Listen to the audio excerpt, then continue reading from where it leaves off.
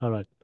I'll shut down. Okay, I just introduced John. He's our annotations expert, part of the center. I can't. What's the name of your department again? Uh, I'll introduce myself as well. Good. Great. Okay. Over to you. Just a second, I'm arranging windows. Okay.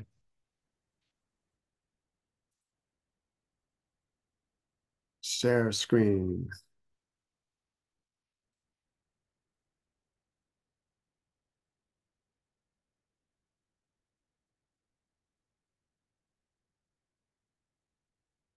So I'm trying to set up my window so that I can see all of the, I've got quite a bit of real estate.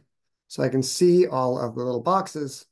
First thing I'm going to say is that, if you are able to turn on your video, it'd be greatly appreciated. And if you have a question, one way to quickly draw my attention to you is if you turn on your video, your box will jump to the top, and then I can see you can physically raise a hand, and that'll get my attention as well. Um, Clicking the raise hand button also like moves you to the top. that's true.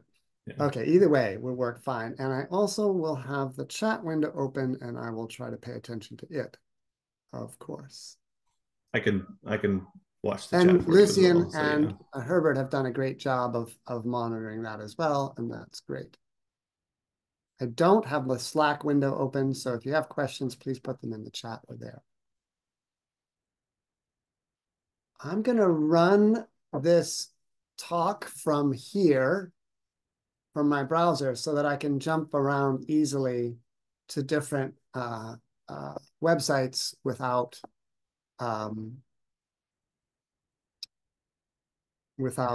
changing share screen. So let's see if I can get this the right size. All right. As I said, I'll introduce myself, John Gennari. I'm more than an annotation expert. That's one of my hats, I suppose. And that is my primary hat within the Center for Reproducible Biomedical Modeling. But I'm also in the Department of Biomedical Informatics and Medical Education, and my primary field is biomedical informatics, which is different from systems biology or bioengineering. So I think and hope that I'll have a rather different style and emphasis than what you've had so far, in that I'm much more interested in the application of these models. I'm not a biochemist, and I'm not a mathematician, although, I have studied some math. My background is in computer science. That's my PhD, but that was a very, very, very long time ago. And mostly what I do now is biomedical informatics, which is the field of how we apply things that can actually make a difference in the clinic in terms of how healthcare is delivered, clinical decision-making and all of that. And, which is, I think, more interest to this audience, in the field of biology, right? So what tools and what methods can we bring to bear to help biologists do a better job of researching and understanding biology? So let's see if this works. Yes. So that's my background. A little bit about it. I always think it's really important to know who your lecturers are. I have been working with Herbert for, more than 10 years now. And so I do know a fair bit of systems biology by osmosis, but I certainly was never trained in that initially. And I do know a fair bit about SBML because SBML is a standard. It's something that a group of people got together to build to enable knowledge sharing and knowledge reuse of these models. And that is of interest to me because that's exactly using information technology and methods to enable faster and better biologic research. So I do know now a fair bit about annotating SBML models, which is the topic. So I'm going to cover why and what. And the what part will show some examples in SBML, and it will show off a nifty new tool on top of Antimony that I will demonstrate. So annotation is a bit like documentation. I want to say that up front because that will at least let anybody who's done significant coding say, oh yeah, documentation, which is a pain in the neck, which is no fun. Nobody likes to do it. It slows you down, easy to get wrong, but you really need it. You know, back in the day when I was studying computer science, people really hated documentation, but that changed as the field kind of grew up and became older, because people realized it's absolutely essential. Without it, no one else can use your code, and that's critical. And the same thing applies for these models. If you don't have a documentation of what your model is about, and specifically what your reactions are meant to model and what the participants in the reactions are, you really can't publish it very effectively in that no one else will understand it. And worse, you won't even understand it 2 months later, even if you wrote the model. A more realistic scenario is maybe you're a principal investigator on a big grant and you hire a postdoc or a graduate student to write a model, and then they graduate. And then you're left with this postdoc's or student's code and you have no idea what it does. This happens all the time, and you need documentation. And I have a little example here in the tool that I'm going to be demonstrating significantly, which is this tellurium thing. Oh, yeah, here it is. So this is biomodels number 205. It's a model of EGFR and ERK signaling. You can see up here in the documentation. And these are the species, and these are the reactions. And this is a big model. We talked about how it's hard to fit parameters for large models. But what I'm highlighting here is notice what the species names are. They're numbered. So now, to be fair, this model does have documentation, but in this view, it's hidden. And this is what it would look like if you didn't have documentation. It would be a disaster.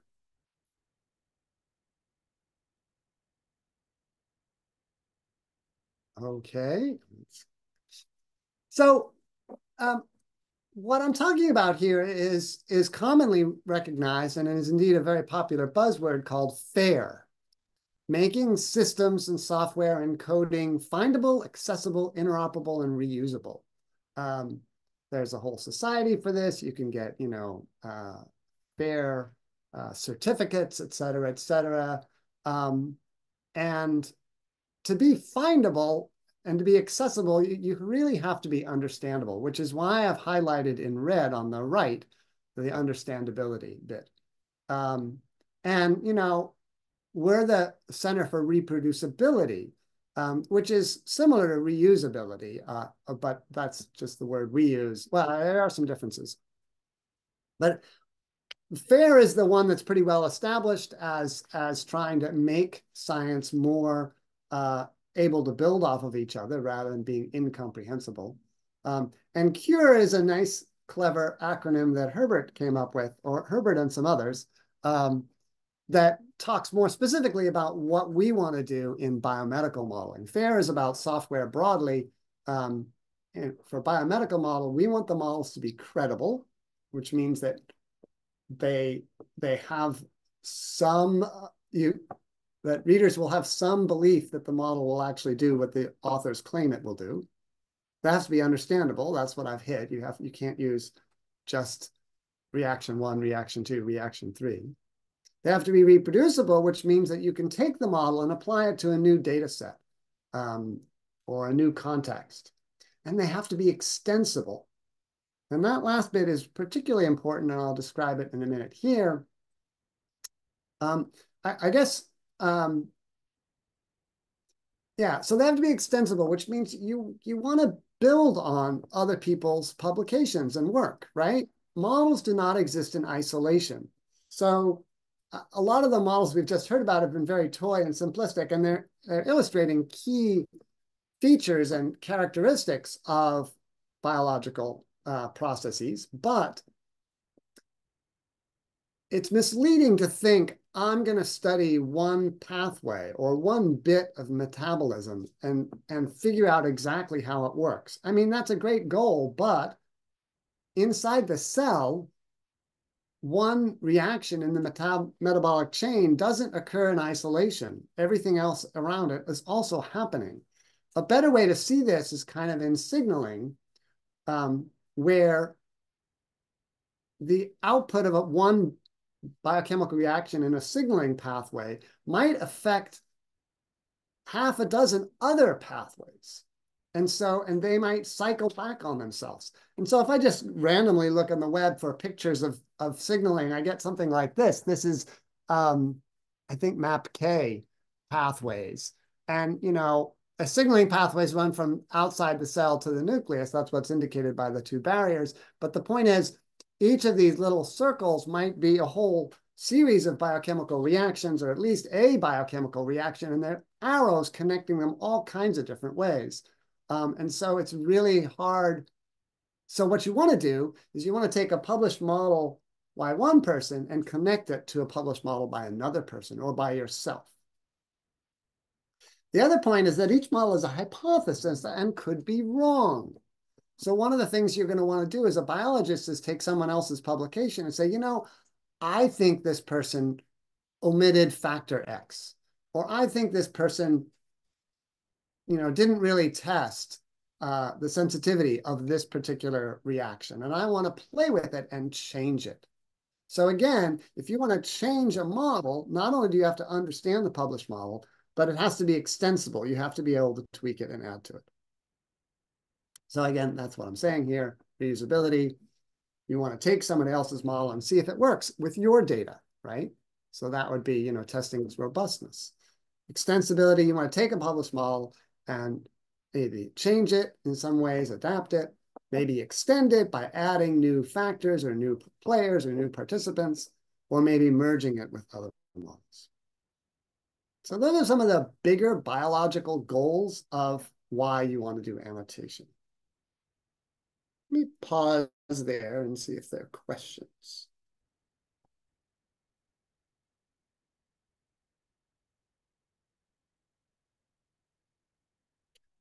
Well, that's why. What? For SBML and in systems biology in general, I think about annotation as two types. One is annotations about the whole model. That might be, for example, what biological organism is this model based on? Is this data from a rat, from a fly, or from yeast, or from a bacteria? And author, date, publication, et cetera, all that stuff. We're not going to talk too much about that. That kind of annotation is a little more straightforward, I think. I'll give some examples of it, but mostly we'll focus on model component annotation, okay, where you're trying to annotate the physical entities and the reactions in which they participate in. And so that's an important distinction right there, is that there are some things that you're talking about, chemicals, proteins, et cetera, enzymes, or the anatomic compartments in which they exist. So the nucleus, maybe, some subcomponent of the cell, or the cell type might be important. You might even have a biomedical, and this is outside of systems biology, but you might have a model that models the dynamics of blood flow, which again is a much larger scale model, but it still can be modeled in this way, but that would entail a lot of different anatomic entities. And then you have processes, things that occur over time that have a rate associated with them, and those are reactions, which are fundamentally different than physical entities. And then you can also have properties of reactions or of species as parameters. So all those things you might want to annotate. Okay. Now, I do have some simple examples prepared of this. And as I said, I'm going to use this AW tool. But in preparing this talk, I was like, well, geez, there's a billion different kinds of models I could use. And and depending on the model, you get kind of different sorts of things you annotate and different resources against which you would annotate them. But I realized that this talk is really an opportunity for me to sort of find out, let's see, how many people do we have right now? Like over 48 people. So to understand who is interested in building biomedical models or building these biosimulation models or building systems biology models, and what kind of models people might have. So what I want you to do next is type something into the chat window that says something about the kind of modeling you're interested in. I don't know whether it's along the dimension of whether you're mostly interested in the mathematical characteristics, whether you're interested in methods for modeling, or whether you're interested in a particular disease or a particular kind of model. I don't know what this audience knows or has a handle on this. So I see one answer so far out of 48 people. I'm hoping for a few more. I'm not going to jump in until I see kind of at least 10 answers here.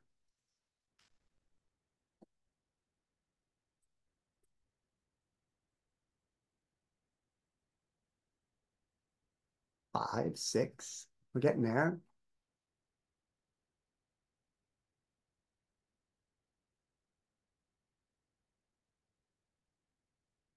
And the good news is, so far, I haven't seen something that's completely opaque to me. Okay, wow, we've got plenty now. This is great. And I'm hoping that you all can use this as a resource yourself for the kinds of things that people might be interested in. You know, as I alluded to last time, the previous presentation was very mathematical and abstract. And what I'm seeing here is a little bit more concrete, some of them at least. So I'll just go in order. And maybe I'll say a few words about it, and you all can raise your hand or interrupt or type some more if I've misinterpreted it. So gene regulation models. So this is kind of a different topic than many of the other ordinary differential equation models we'll talk about, because usually, for my understanding for gene regulation, is that we don't have quantitative information. And instead, it's just a question of upregulates, downregulates, which you still can model and is still very useful to model and very important, but is very different than a lot of the stuff we've talked about here. You don't have, you can't easily assign numeric values. So is that correct?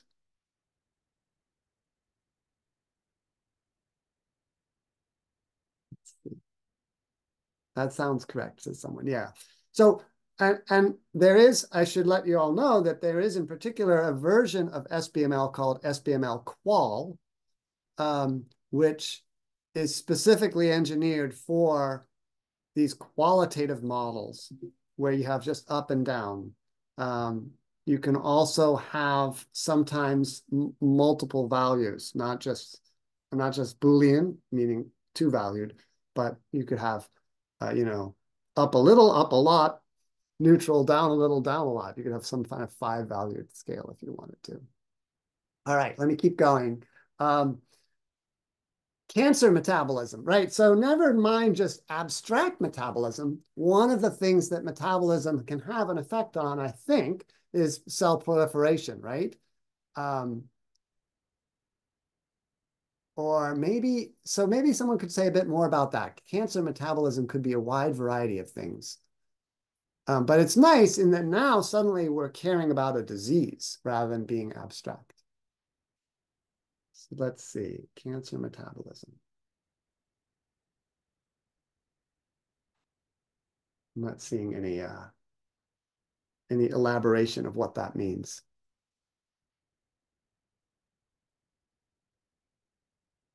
Nobody's raising their hand. Coagulation cascade modeling. I know a little bit about this. This is one of those places where, wow, it's very complicated. The coagulation cascade is huge with lots of participants. I mean, and worse, they're numbered like 1 through 10 or something. Sometimes, coagulation factor 1, factor 2, factor 3. So here's a place where you have to have big models, and it is definitely the case that everything touches everything else. So I think this is a case where you really need annotation. So someone want to say whether that is reasonable or not? Other thoughts about coagulation cascade? It is correct. Thank you.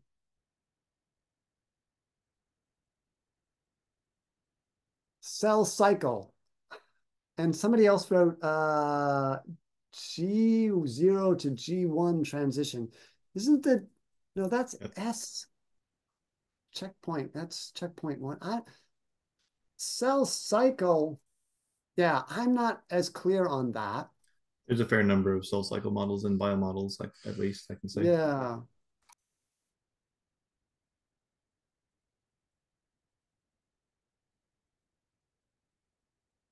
Dynamic energy budget models. Oh my, I think that's a very different kind of model, very interesting.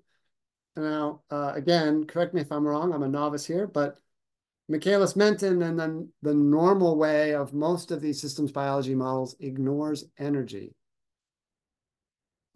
or assumes something very simplistic about it, versus a model that actually says, well, every biochemical reaction is actually energy driven. In other words, the rate at which it occurs is dependent upon the difference in energy between the states. Is that a roughly correct notion of dynamic energy budget models?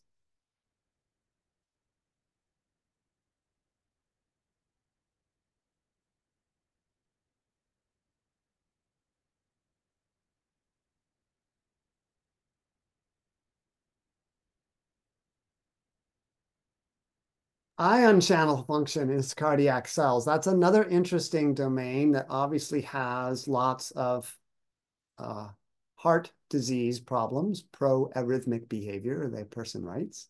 Ion channels my understanding is this has to do with voltage and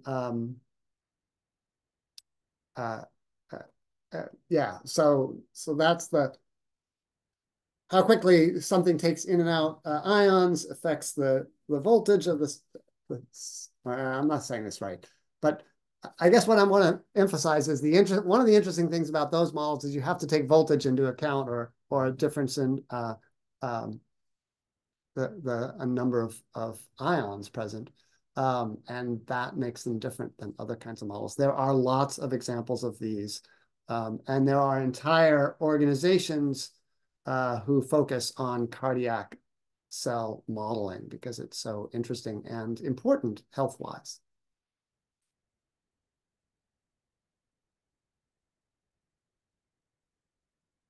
A couple of people say signal transduction. That's an extremely broad term. And that means in contrast, I suppose, to metabolism. And indeed, those two are very different. I'll say a few words about that. But signal transduction covers all kinds of different pathways that have all kinds of different implications for disease and cell behavior.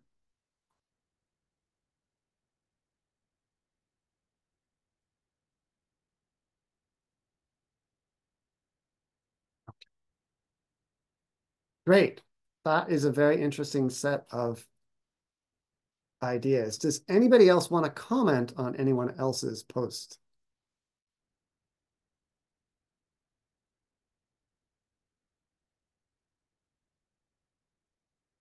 One thing that I would hope from a workshop like this, a summer school like this, is that you all might have the possibility to learn from each other, not just from the instructors in the course, right? And so if you see someone who typed, multi-scale models for disease progression, and that's also what you're interested in, then you should reach out to that person and say, hey, what do you mean by that?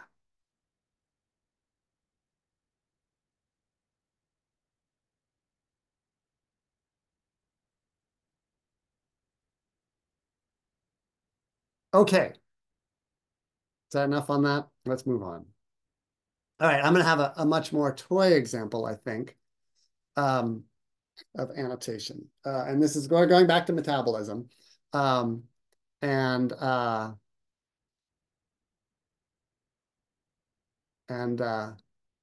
glucose 6-phosphate, a key player in metabolism.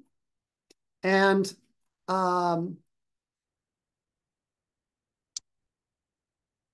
naively, one of the things you might do is say, okay, I've got a variable name that needs to be very short in order for, my code to be straightforward and not have to type tremendously long things.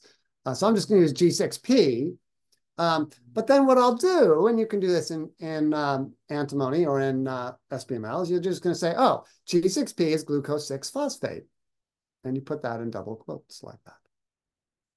This is actually a really good thing to do and appropriate. But this, I will argue, is not sufficient for annotation. It does make it more understandable, but can someone think about or make a guess or tell me or tell us why it's not sufficient?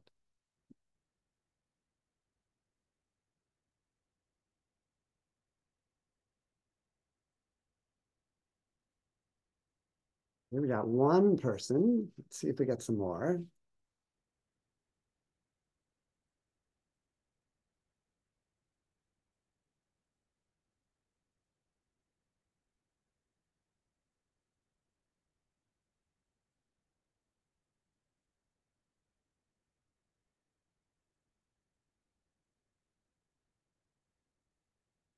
I suppose this is partially a how fast can you type. Someone provided a comment from the previous one, but let's keep going with why is just using glucose 6-phosphate in double quotes like that not sufficient for annotation?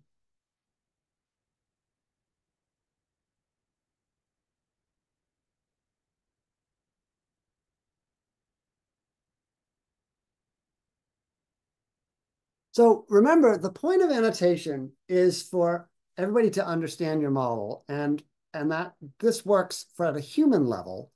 But there's a problem if you are trying to do, for example, a search to say, give me all models that use glucose 6-phosphate, right? So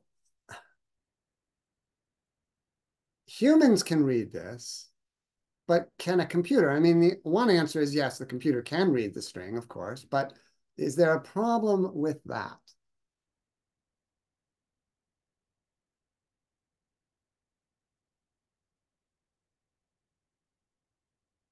Yeah, so we've got some good guesses, and I appreciate the ideas, but aha, it can be formatted differently. So if we have a computer searching for models that have glucose 6-phosphate in them, what if somebody wrote it this way, glucose space 6-phosphate? As a human, we can understand that they're the same thing, but as a computer, those are going to be two different species, unless we have some very sophisticated, matching. But generally speaking, that's going to be a problem. How do we know that what glucose 6-phosphate really means? And is it the same thing? And the only way to do that is to have standards that say exactly how glucose 6-phosphate is spelled. And by the way, once you do that, then you can have all kinds of additional information about exactly what glucose 6-phosphate is, what it looks like, what its atomic structure is, et cetera, et cetera. So yes, and some of the other comments are good in that you need to have each name be unique, right? Within a single model, of course, Antimony or SBML enforces that you can't have two different variables, both spelled G6P, right? But across different models, you could certainly have somebody else use the 3 characters G6P to mean something different, which would be a problem. Or you could have somebody meaning the same thing, but they would have the variable called lowercase g -6p. And then they could spell it out completely differently without dashes, for example. Or they could say, yeah, there's a lot of different ways they could write it. And so that's a problem. And so the solution is to have a standard for what exactly glucose 6-phosphate is, how you spell it, et cetera, et cetera. Does anybody know of such a standard?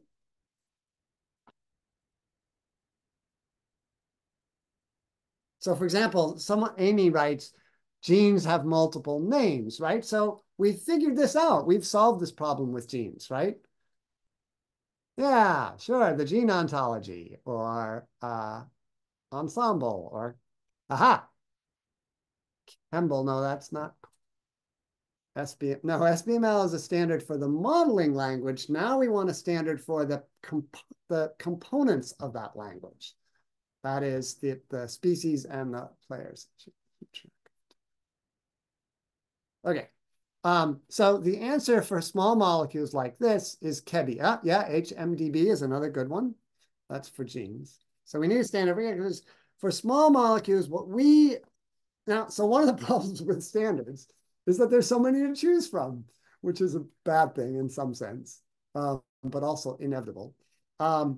So one of the things that you're going to get from this our lecture is some recommendations. And one of the things we recommend is chemical entities of biological interest. So that's KEBI.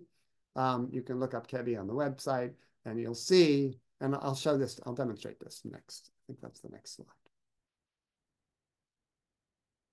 Yes. Okay, so let me show some of this. I said model 61. Let's go. Okay, so this is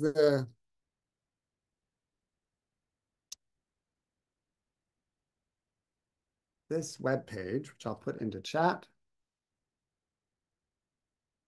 is what you should now open. And this is the Antimony Web Editor. And you can just search biomodels in this bar up here to get whatever model you want. As my slides suggest, I want to look at, which one? Was it 61 or 51? Let's go back to my slides. It says 61. So I've loaded number 61 here, glycolysis in yeast. And you can also search for it that way. You don't need to type 61 up here. And they've put 4 or 5 species on one line. So here is G6P out here. Do you see that? And G6P, if you hover your mouse over it, you bring up the annotations, okay? There it is, glucose -6 phosphate, right? So that's how it's spelled. I don't know why they capitalized the G and the P. But it says, it's in the compartment cytosol, and it says identity, and then it gives a KEBI web address. And we can just click on this web address, and we go to the KEBI pages, and we get this version of D-glucose 6-phosphate. And that's interesting right there, because this is not, there's another version of D-glucose 6-phosphate that I guess is not open chain, which has a different KEBI ID. So this is what I'm saying, is the chemistry is very complicated and or very specific. And so when you're modeling like this, you need to know sort of what version of G6P you're talking about, and KEBI provides exactly that.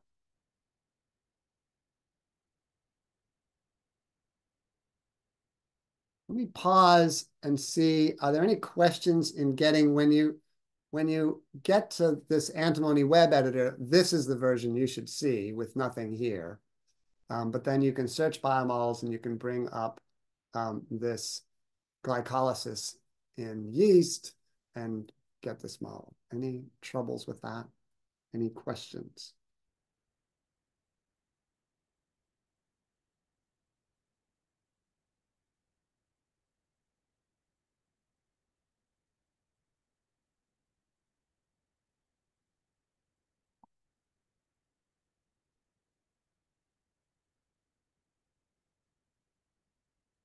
Right. Here's the other version of D6 glucose.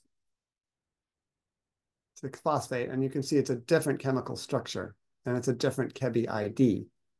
And I don't know why this particular author chose to use this version of G6P, but that's how it's annotated. Now, you notice that there are actually two annotations. There's Kebi and there's Keg. So this is a model from 2001. It's a 25-year-old model. And at the time, Keg, Kyoto Encyclopedia of Genes and Genomes, was kind of more well used than it is now. And so let's see, I think, is this it? Yes, here it is. Here's the Keg version. And again, it has a unique ID. It's a resource just like Kebi. There are a couple of problems with Keb. One is at the time it was actually had a paywall. So, you know, they were making profit off of people accessing Keg. It was a resource that you had to pay for. And there is also no API to it. So one of the things I'll demonstrate in a minute is that you can add or delete these annotations inside of this web editor. Well, in particular, I mean, I'll just show, you click on something, you right click, and you can do create annotations. And create annotations is going to bring up a set of resources that have an API, and Keg is not amongst these.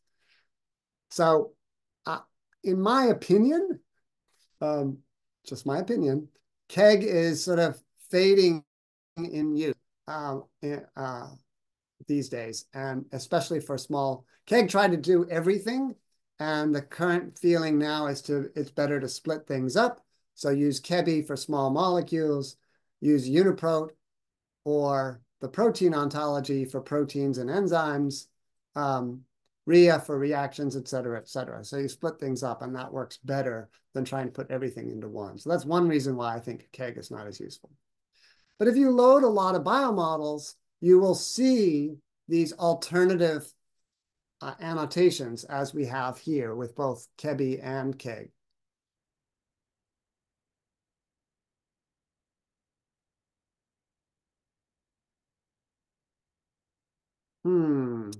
There are some technical problems I'm seeing in the chat in terms of getting it set up. Lucian, can you help out here?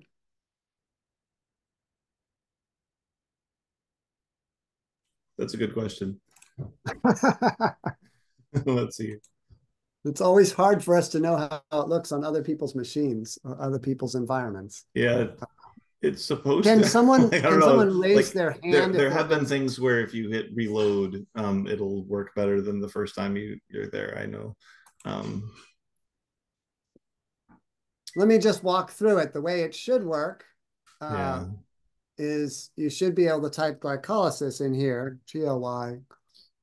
Well, that's enough. Okay, there's glycolysis. And then you can. It's possible that like certain browsers are having issues also. Like if you, I don't know what the bugs come from. Someone says refresh bug fixing would be like maybe try a different browser or something. Okay, refreshing. Oh, refreshing. Okay. That's nice. Reloading works. So that's important. All right. Do that sometimes. Okay. Let me go back to my slides, see where I am. I'm going to try to finish up in 20 minutes here. Okay. So this is the example I just showed on a slide. It has both Kebi and Keg, and I'm asking the question, why two different sources? And I hope I have explained that. They're just synonymous. So yeah, I wanted to try a super simple model here. And again, we can just put this in the chat, and you can copy and paste it in one by one if you wish. Or you can type it by hand. This is designed to be simple enough. It's very straightforward. But of course, I have it preloaded, and here it is. So this is just a very simple metabolic equation. Basically, ATP goes to ADP, and it has no annotations, right? If we hover, there's no annotations at all, except I did have the English annotation, oh dear, adenylate. Is that how you pronounce it? Kinase for ADK. And again, this is a useful thing to have because it's basically a long name things. Oh, yes. So hold on. Amy posted a good question, and I will get to that in a minute. But for now, let's just enter them by hand. So ATP is obviously, we want to add that as a small chemical. So we just create annotations, Kebi. And what it's going to do is it's going to take either the long name or the short name and put it in the search bar. So here it says you want to look for ATP in Kebi, and I say yes by hitting enter. It loads, and it gives a bunch of different versions of ATP. And this is what we want. This one here, the fourth one down. And then, bingo, you automatically get an annotation that says ATP, the variable, has identity, and then this Kebi string, and that allows users to click on that and see, oh, that version of ATP is what they're talking about here. And then this will also be translated into SBML. So we could do the same thing for AMP. It should be AMP, carriage return. And again, there's a bunch. And I think, again, I'm not a biochemist, but I'm guessing that this one is what we want. Maybe Herbert or somebody can confirm that. Yeah, it is the one, I think. Good. And then let's do a reaction, okay? So the reaction name is this adenylate kinase, which is, I understand, is probably both the enzyme name and the reaction name. But again, this is a reaction. It's different than a physical entity, like a small molecule or a protein. It's instead a process that occurs over time that has a K associated with it, et cetera. So when we annotate ADK, what we want to do is we want to annotate it against RIA for reactions. You could also annotate it against gene ontology sometimes. Yeah. So, but let's do it for RIA because that's the primary one I recommend. And again, the name will come up. And notice this time it's chosen the long name because we provided it. The 3 letters ADK would probably be not sufficient to really find the right kind of reaction. But the long name is, and you can see from RIA, what you're actually getting are the equations. So now it's very clear exactly what reaction you're talking about. And this is the one we want. You know, again, the spelling is a little different, right? They got AMP first, whereas we wrote ATP first. But it's obviously exactly the same reaction, so it's pretty straightforward to click on that. And now it's got the RIA link. So that's kind of what I wanted to show. John, can you zoom in a little bit? Zoom in a bit. Just so the text is larger. Yeah.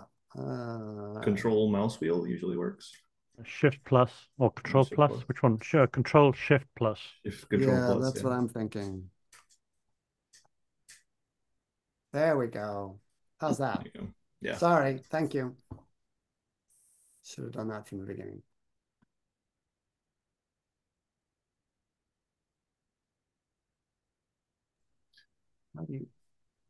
Okay, so now repeat what I did. Okay, so so one of the things I actually wanted to show is that we can delete things.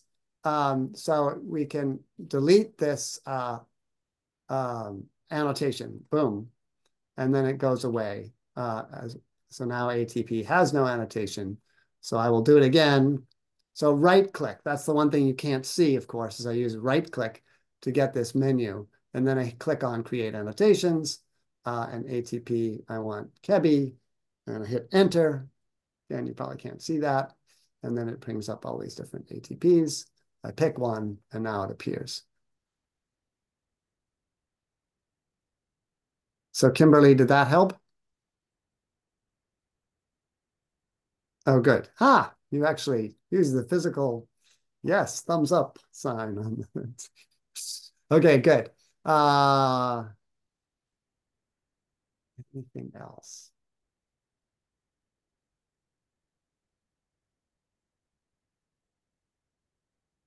All right, in the interest of time, I'm going to move on. The final step is to then translate that to SVML so that you can share it with others, but yes. So you can always, on the file menu here, you can convert the antimony to SVML or vice versa. I can do that. Let's see what that does. And now it makes a new file, .xml. There's nothing in it. Didn't work. That's a bug. Okay, well, I'll show it with one of these because I want to go back to these in a minute here. Let me go back to my slides. I used to work. Yeah. Okay, so I wanted to briefly go through some of these. I mean, I showed this on a screen, but these are the ones that are available from AWE, which is a really cute name, by the way. I did not think of this. For annotation, right? So as I said, Kebi for small molecules, uniprotein protein ontology for proteins, RIA for reactions.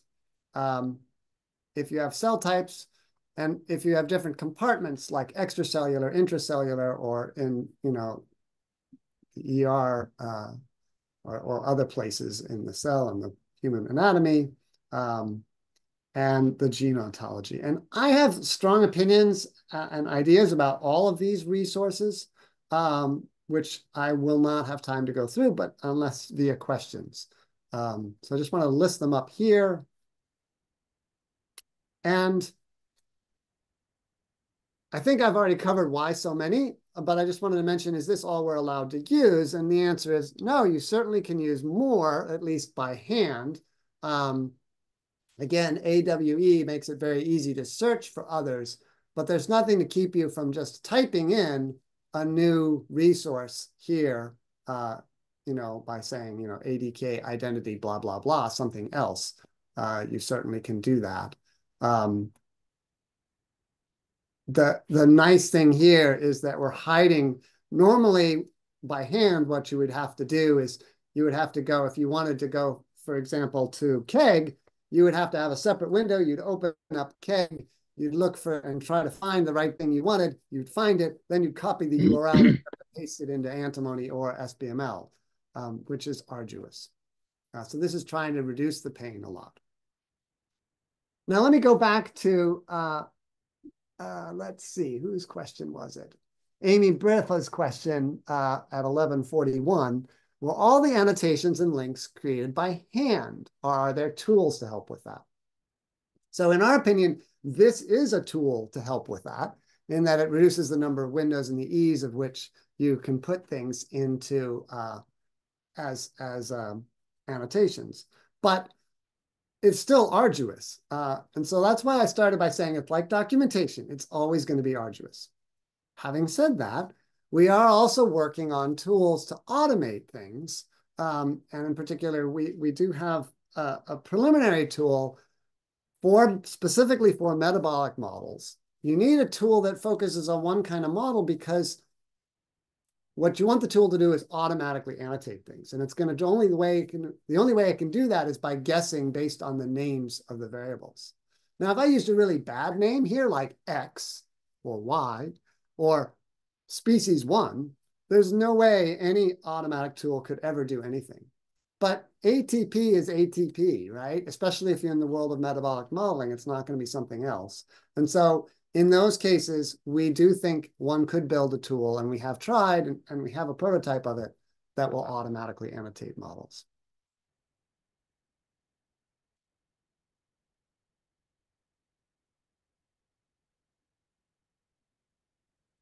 Let's see. I want to head towards wrapping up. Right. I do think the last 10 minutes would best be used with questions, but I have some, before I do that though, I wanted to show sort of real models, right? So we'll go back to, I don't know, 61. I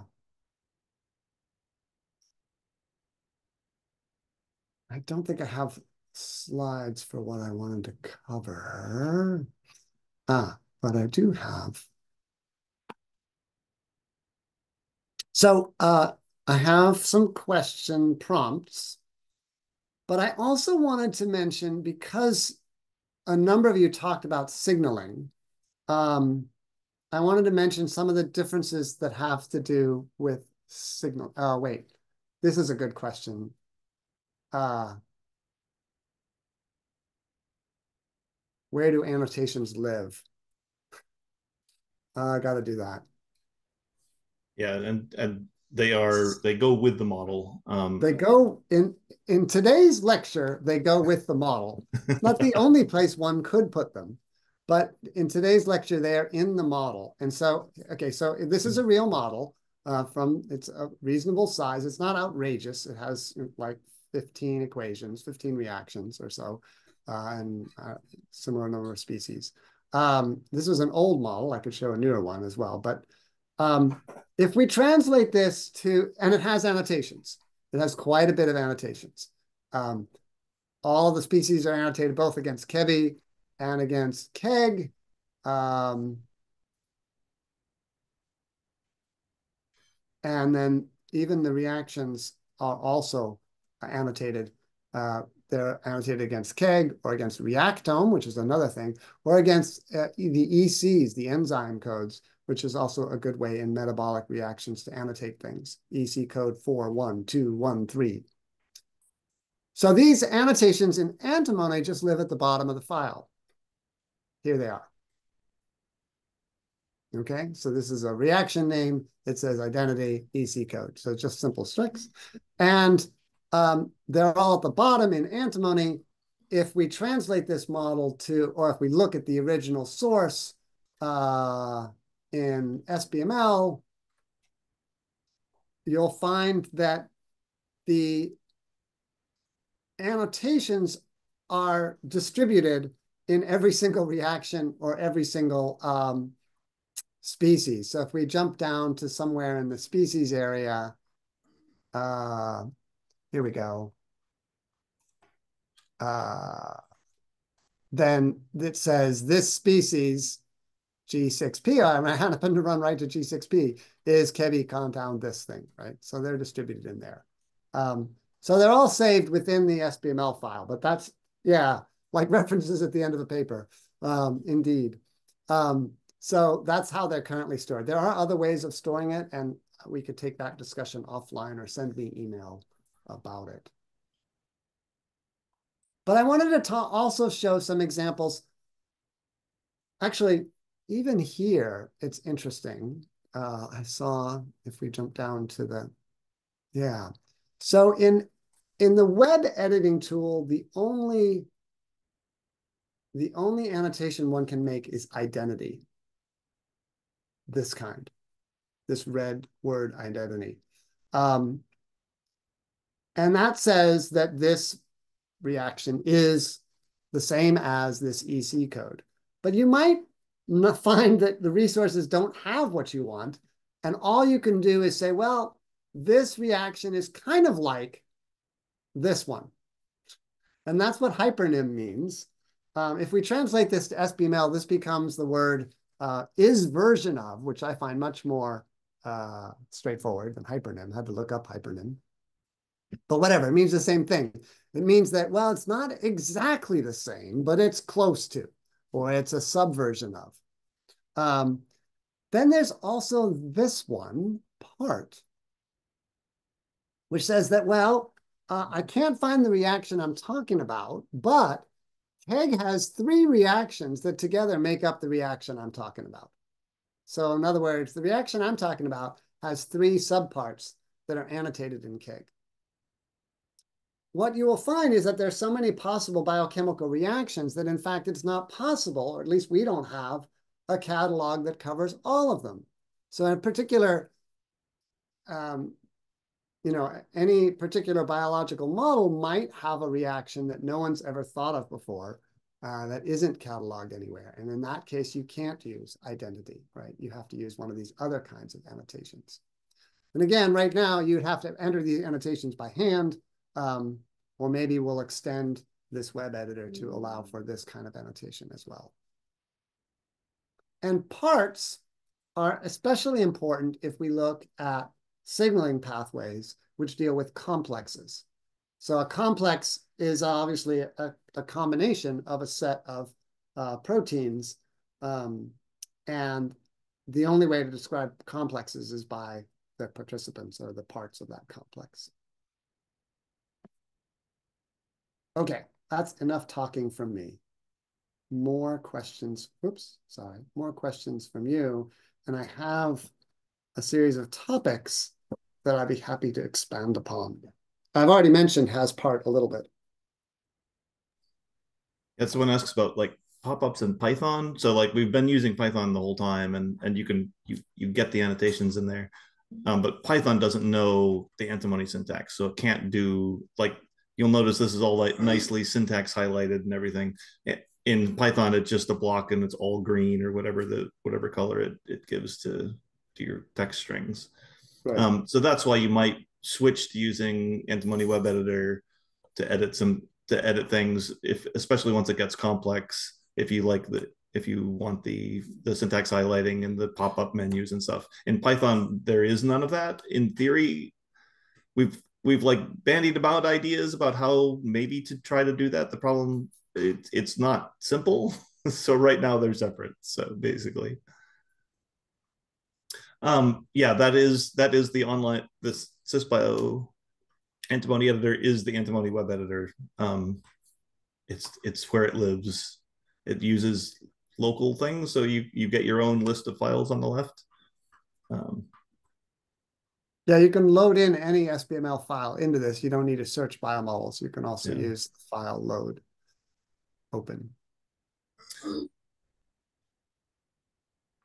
Yes, we could add functions in Tellurium or something to ask to like set or get the annotations. We don't have those right now because Tellurium has been hyper focused on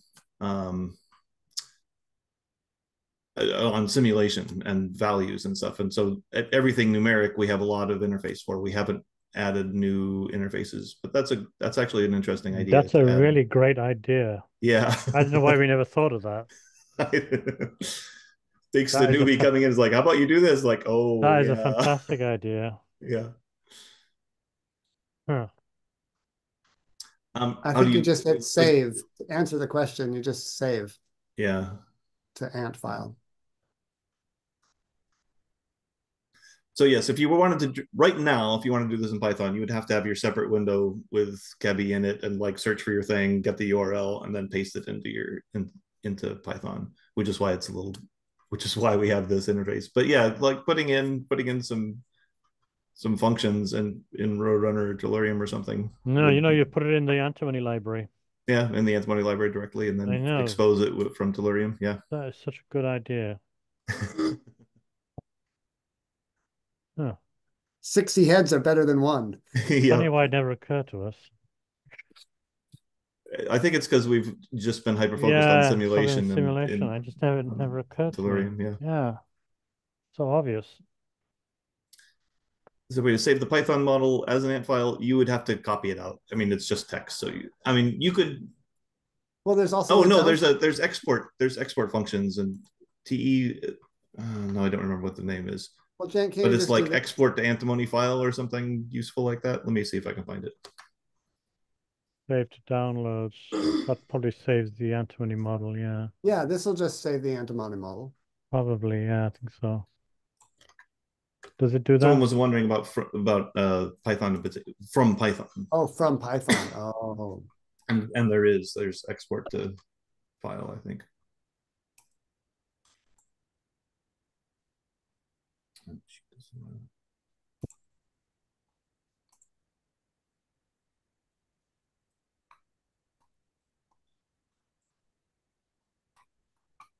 Yeah, I mean, I can add one thing. I mean, one of the issues I have with this whole annotation thing is it's very vague because it uses these numbers. John, if you scroll down, right, you see all this stuff, and just to human, it's meaningless.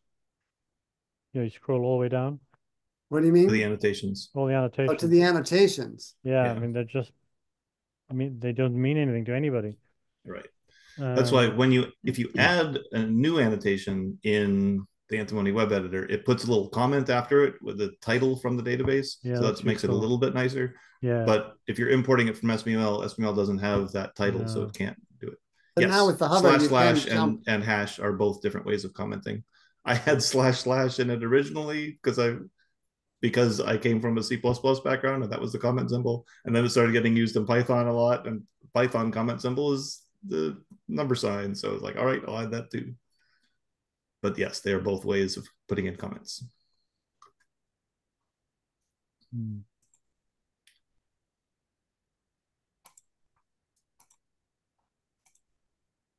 Okay, any more questions? Oh yeah, there's one. Oh, there's John put one in.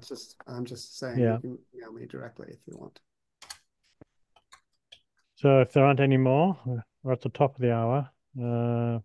We cannot see you all tomorrow. So tomorrow is going to be a unique experience. It's the first kind of hackathon of its kind ever, anywhere, I think, in the world. As we start focusing more on credibility. So we look forward to having you tomorrow to see how it goes. Anything else? Otherwise, we drop off. It was indeed export to Antimony will give you if you've loaded with load A, you can export it to a file with export, or you can just get it. Get Antimony will give you the string, and then you can use your standard Python ways to save that as a file or whatever else you like. The one thing I will say about export to Antimony, and there's also an export to SBML. You need to want to know whether you want to export the original version or whether you want to export the current version. Like if you've done the simulation, then all the values are different. If you want to save that you can, and if you want to save the original version, you can. That's the current argument. So you can say, oops.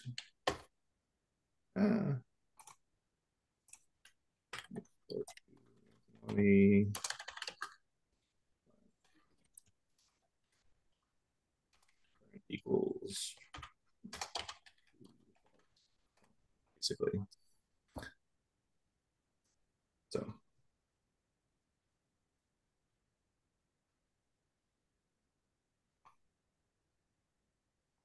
All right. All right. Well, thank you all for listening. Yeah, just come off mute.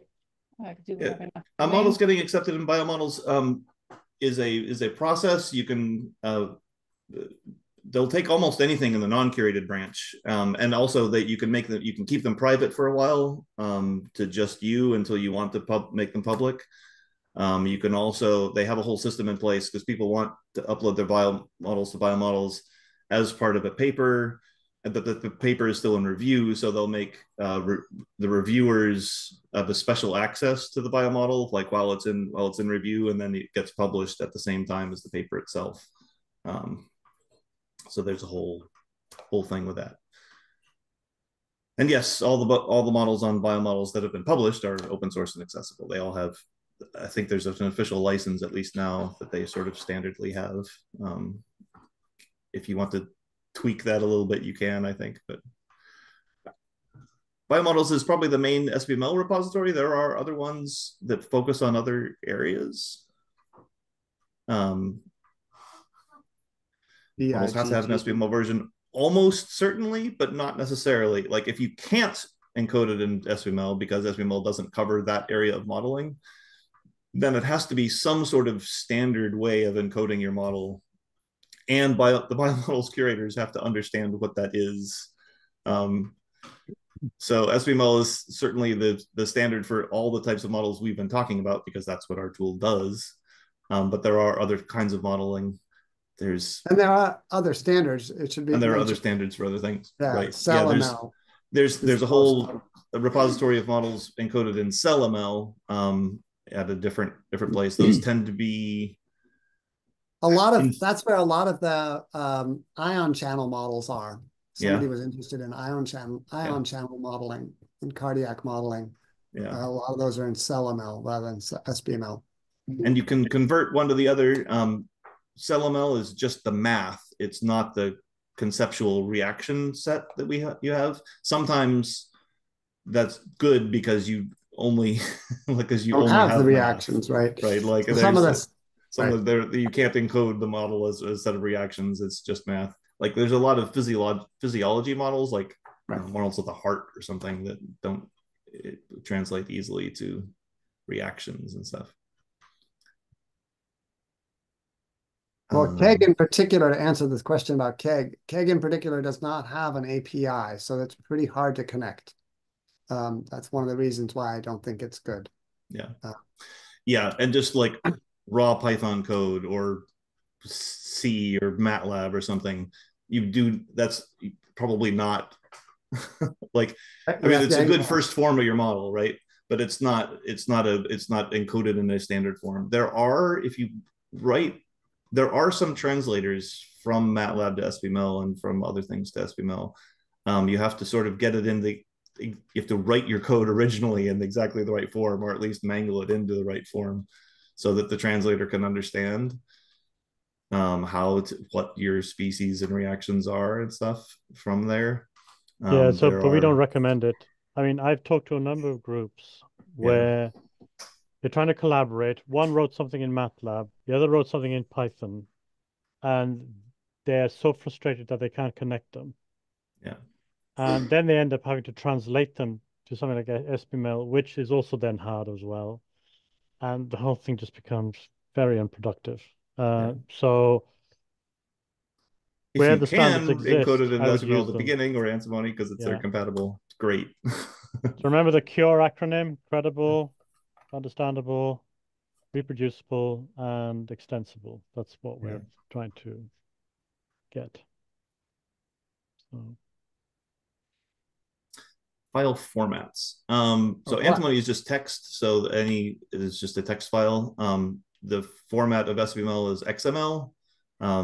So any XML reader can help you view it in other than that. But yeah, the file endings don't matter. Again, they're sort of mostly just text files.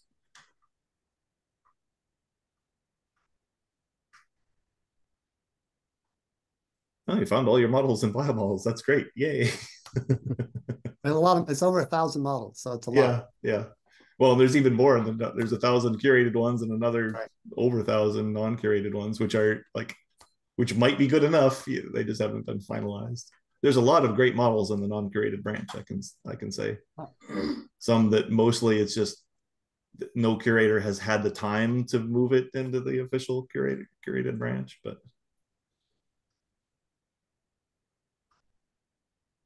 did you want to say something? You've been go ahead. I'll say thank you. It's not my main research, but I learned how to read these codes, understand them, what they are doing, and also how to find codes instead of just doing it myself. It's been, I think, 2 months. One of my students were trying to write these models in MATLAB. Oh yeah. But it's here. I don't even need to do it. Yeah, right. So it at least can give me some preliminary data for the proposal. Thank you. That's great. I mean, it's hard to get people off things like MATLAB and Python because they're so useful, right? But in the end, they cause more problems, I think. The difference between the curated and non-curated branch of biomodels is that someone who works in the biomodels team has gone through the model and probably added a lot of they do 2 basic things. They add a lot of annotations and they make sure that some figure from the paper can be reproduced by the model itself. I think that's the main things they do. I mean, a lot of times the curator is also like creating the model from scratch themselves because like the published version was in MATLAB and they actually go through the process of translating it. That's usually not that's not the non-curated version, but the curators also, especially like famous models from the 70s or something, they'll be like, oh, we should put this in SBML. And remember, at least half the models that are published today can't be reproduced. Better than it was 20 years ago. It was almost 100%. Right. So. All right. Well, I'm gonna head off to lunch. Sign off. All right. Yeah, same here then. Good. See you all tomorrow. Thank you. Bye now. Yeah, absolutely.